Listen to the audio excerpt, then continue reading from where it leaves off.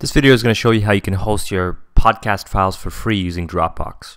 So if you go to my website and click on one of the podcasting links here, or the links to one of the podcasts, scroll down to the bottom of the post, you'll see that there is my podcast file, and you hit play on there and it'll start playing your podcast file.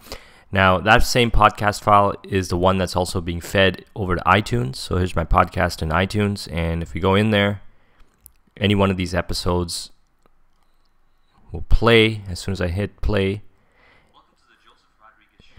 And they're all hosted out of Dropbox for free. So in order to do this, what you have to do is you have to, if you're using WordPress, I'm using PowerPress, which is the plugin that allows me to feed my podcasts. And I'm not going to get into setting up the podcasts and the technicalities, but essentially when you're in Dropbox, there's a directory called public.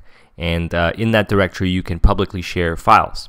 Now what I do is I paste all my podcast episodes in there, and then I right click on them and I look for copy public link.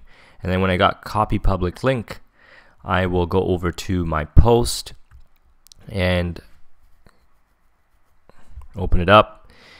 And at the bottom where you input your podcasting episode, where is it? Right here. You want to paste that link, and that's a public link. You can send that file to anyone, but that's essentially how you host your podcast for free.